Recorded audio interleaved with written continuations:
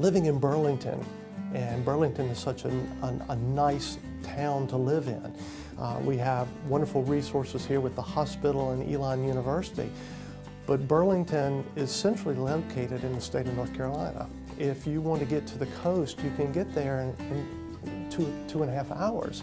You can get to the mountains in two and a half hours. If you want big city services, you can get to the Triad and to the Triangle in 30-40 minutes. We have many colleges and universities within an hour of us. The international airport, fairly close by, and there's the airport at Greensboro. The highway system is close by here. The climate is great, it's seasonal. There are two really good tennis facilities here in Burlington. One is the municipal, which is a concrete, 12 courts, lighted, stands. And then in Elon, we have the private club, the Old Forest Racket Club. Within 12 miles, there's a dozen golf courses.